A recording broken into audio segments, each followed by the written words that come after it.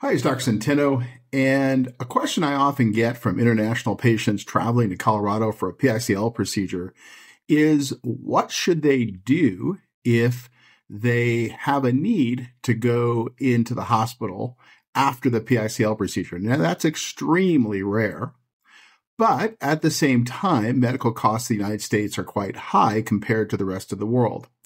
And what I recommend is that they purchase a medical tourism insurance policy. And these are insurance policies designed for medical tourism, people coming into the United States to get a medical procedure.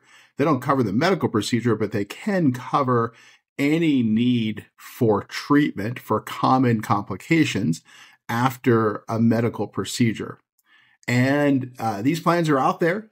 But again, rather than searching for routine travel insurance, search instead for medical tourism insurance for patients coming into the United States. Hey, get this out to more patients by like, comment, share, subscribe. Thanks so much.